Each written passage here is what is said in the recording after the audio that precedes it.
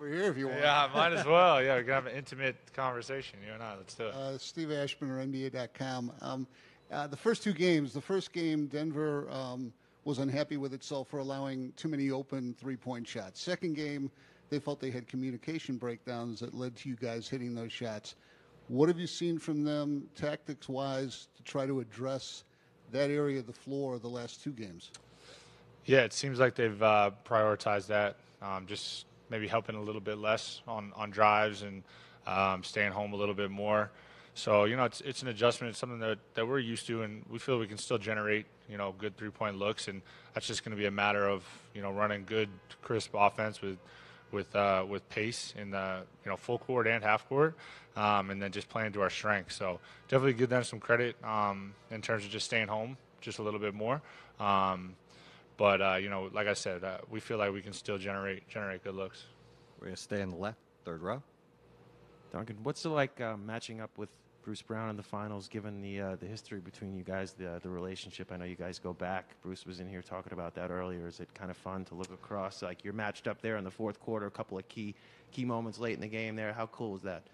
Yeah. It wasn't cool that he was killing us and we were losing. That wasn't cool. But, I have a lot of respect for Bruce and his journey and the path that he's taken. And, we like he probably had mentioned, we go back same area, playing against each other, high school, and then just following his career all the way through. Sorry.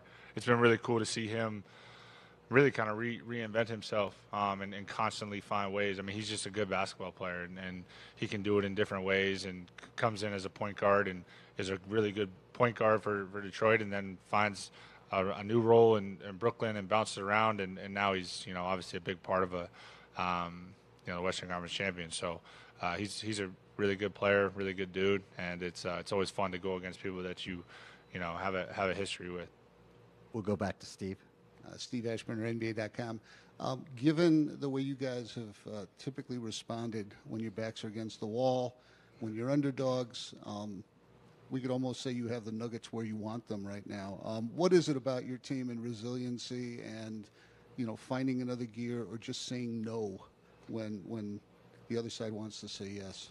Yeah, I think we have really solid leadership in place, whether it be coaching staff, whether it be guys that are battle tested in that sense. And I think we have a collective trust and belief in each other that regardless of the circumstances, we have enough to get it done. And I think we also just don't get too far ahead of ourselves.